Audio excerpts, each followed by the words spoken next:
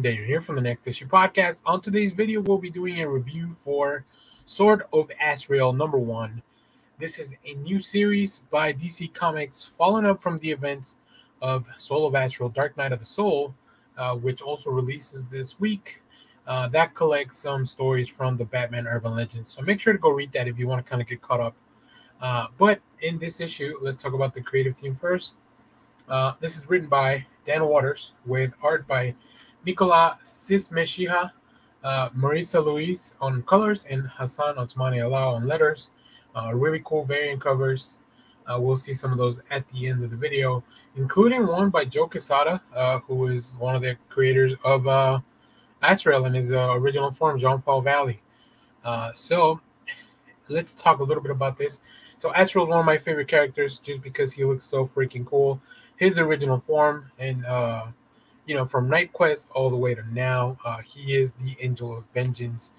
So in this issue, the warrior angel of Saint DUMAS returns. Jean-Paul Valley does not want to be himself away, does not want to be Azrael ever again. All it has brought him is pain, violence, and misery. He has sequestered himself away at a monastery in Europe to find peace. But when a young woman who claims to have the same system programming that made Jean-Paul Valley into Azrael arrives at the monastery, he won't have a choice but to don his violent mantle of Azrael once more to protect her from the deadly assassins who wish her harm. From the Rising Star creative team of Dan Waters and Nikola Cizmesija. So yeah, I'm really excited. This is going to be a really cool miniseries that will redefine Batman's world's most iconic, fierce character, which is Azrael. So let's take a look at some of the art and we'll go from there. So here we see the opening shots of this, and I really love the art and how it's put together. I think one of the main things is that in order to portray Jean-Paul Valley, you have to really make him look like a troubled character. And we see that here with this long, big establishing shot, the narration, the words that are catching you up. We see this zoom in on the hands with the rosary.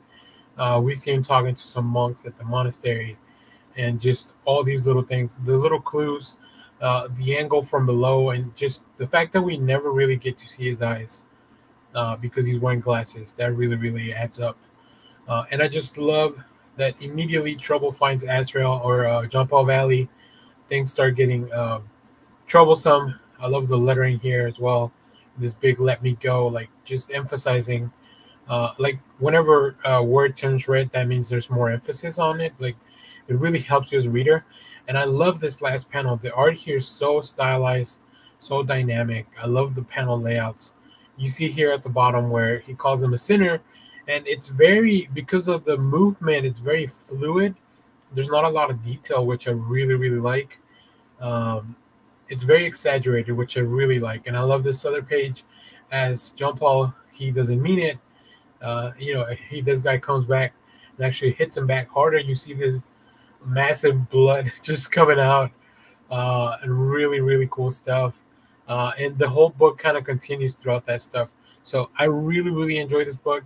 I can't wait for the rest of the series. As I mentioned, Azrael has been one of my favorite characters, and we'll see some really cool variant covers at the end of the video. But let me know what you guys think. I know there's a lot of Batman titles going on, but I am never gonna turn one. This one, it's in the Bat family, if you will, as Jean-Paul Valley has been Batman in the past. So very excited for that.